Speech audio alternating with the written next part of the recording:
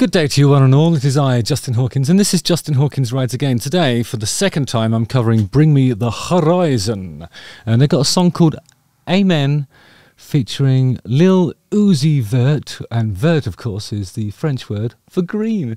Daryl Palumbo and Glass Jaw. The song came out on the 23rd of June. So it's time for me to react to it. I got my guitar this time, don't worry. Justin Hawkins rides again.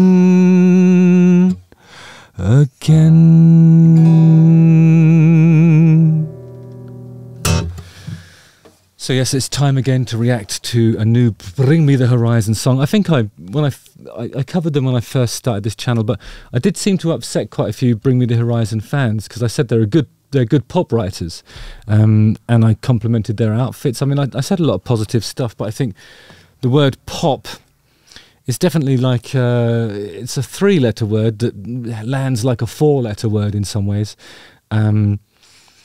And I meant no disrespect. I really respect. Bring Me the Horizon. I think they've achieved amazing things. For those unaware, Bring Me the Horizon are a British rock band, and they formed in 2004 in Sheffield. They are known for mixing genres, and the band has shifted its style and moved into a more sort of melodically oriented. Oriented. God. That was an Englishism, direction by combining their approach to metalcore with elements of electronica, pop and hip-hop. Three of my favourite things.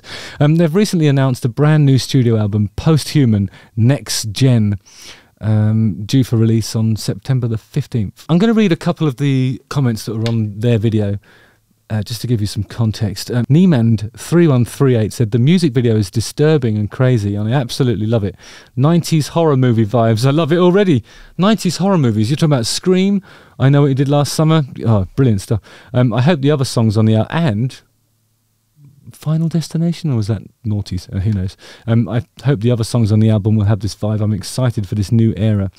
And then Gary Just said they are seriously decades ahead of everyone else. They surpassed the genres and now offer something much more universal.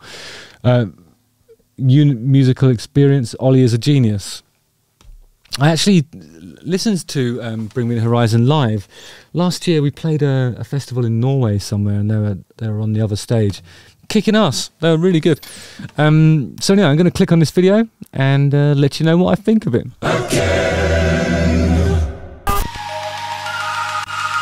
Here we go. A guided instructional video.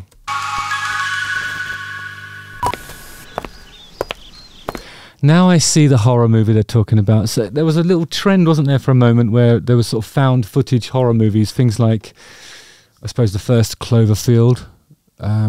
And then there was, well, before that, I think it was the Blair Witch Project. That's what this looks like. A little bit of The Grudge, or the other one, The Ring, The Eyeball, all these brilliant movies. I hope you have fun. Wow. I really wasn't prepared for that.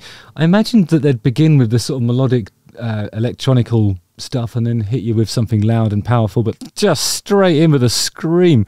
That's called vocal fry, from what I can gather. It's not something I can do without destroying my voice.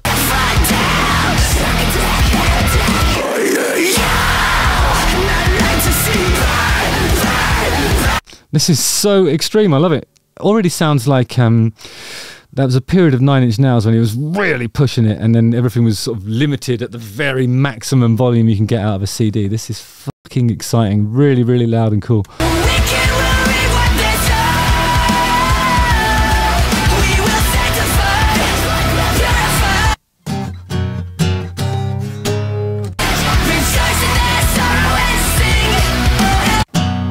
There's a cool chord sequence there.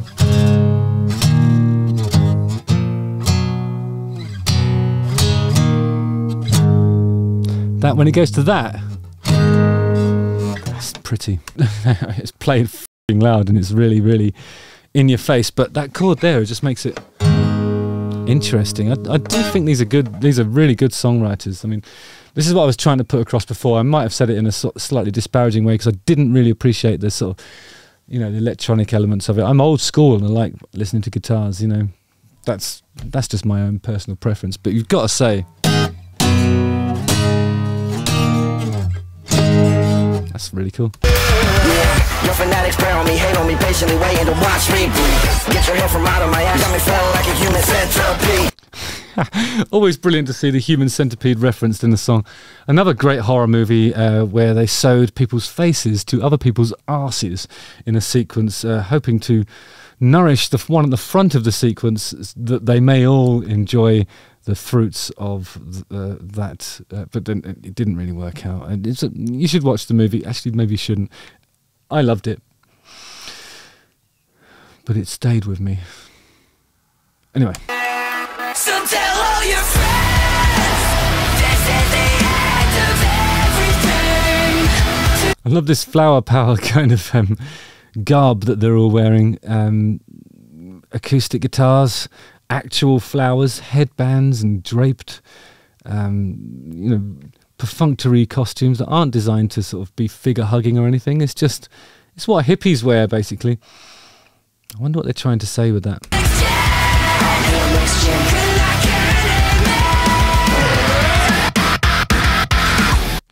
I love that little bit of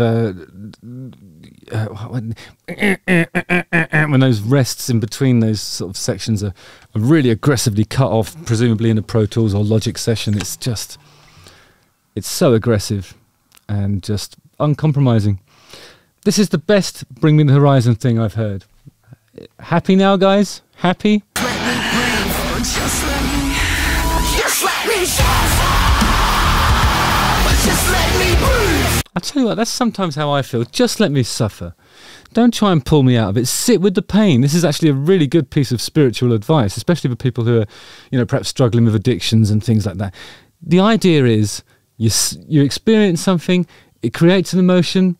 You've got to sit with that emotion, and you have to experience it. You have to process it, face it. That's what they're saying, I think. I mean, yeah, and it's got to be it. If there is an overriding sort of self-help message in this ridiculous onslaught, that might be it.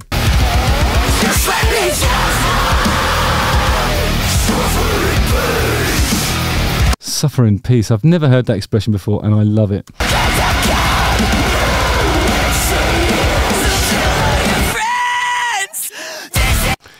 I love it when you hear his sort of the voice that he uses for melodic stuff when it's exposed like that. Because there's nothing on that at all. I mean, it wasn't even double tracked. There's nothing. It was just that, no accompaniment. And you hear the sort of shred in his voice, but he's actually hitting a note, and there's other stuff happening around the vocal cords that's given it that sort of really exciting kind of brokenness to it, and it's roaring. I mean, that is a passionate vocal sung by someone who really means what he's saying. I mean, I'm inclined to agree. Ollie's kicking ass on this one.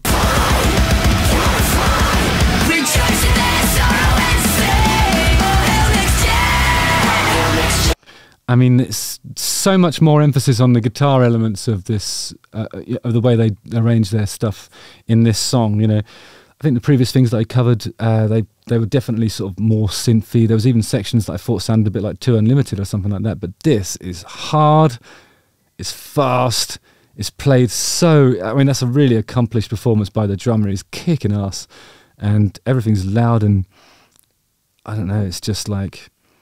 It's taking my face off. It's brilliant. I mean, I am listening to it pretty loud, but that's what I do.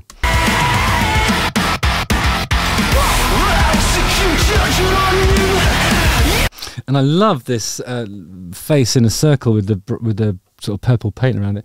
It reminds me of some ornamental plates by Fornasetti that I often buy for my mother on special occasions, like on Mother's Day or her birthday or Christmas. It's just amassed quite a collection, and they always have these sort of faces like that. I mean, not as scary as that bloke, but yeah, my mum's favourite. So I think my mum would actually enjoy this video. Also, if you look at I suppose it could be a crepe with a face in it.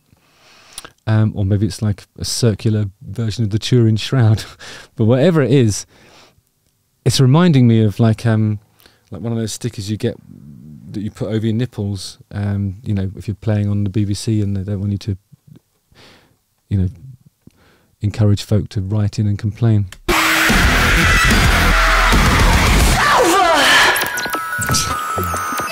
that should be cool. Oh, and then the sort of the Book of the Dead that they find at the end.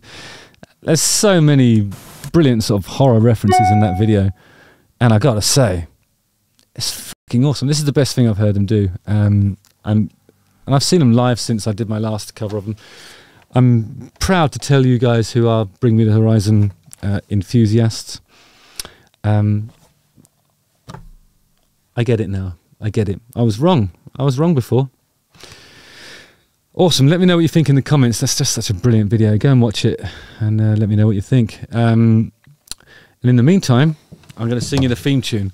Justin Hawkins writes again.